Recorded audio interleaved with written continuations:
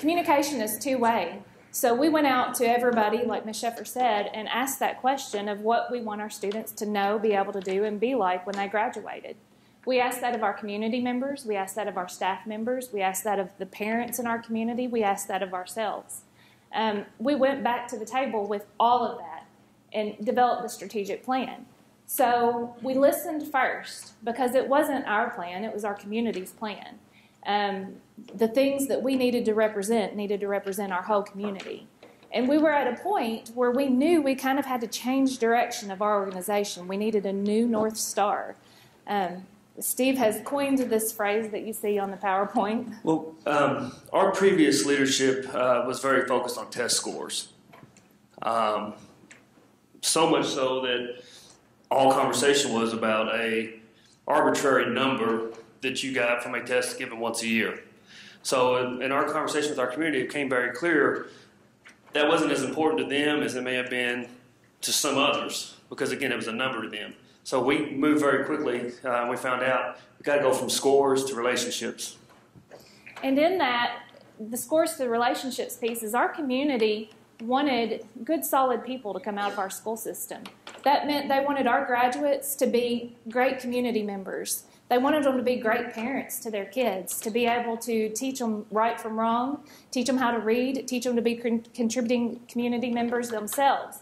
So we wanted to produce solid citizens that would give back to our community, grow up and take leadership roles, have a good education to build that on, but it wasn't about what kind of score they could make on a test. It was who they could be and what they could contribute to our community or their communities that they ended up in later in life. So from scores to relationships, we moved forward with our plan and developed our strategic plan. And then you have this plan and you want to make sure it happens. You have to communicate that back to your community and all the stakeholders that gave you the information to start with so that they buy in and own it along with us. So whenever we go back to our stakeholders, we took the plan back, laid it in front of them and said, is this what you told us? Do you see your voice in this? What is missing? What did we get off on track with? And they gave us feedback, and we took it and we changed it along the way, and then went back to them again and said, does this resemble more what you told us you wanted to see in it? We had so many people excited that they saw their voice in our plan for our school system, and also that we were also getting the feedback from them. So we met with principals, staff at every school.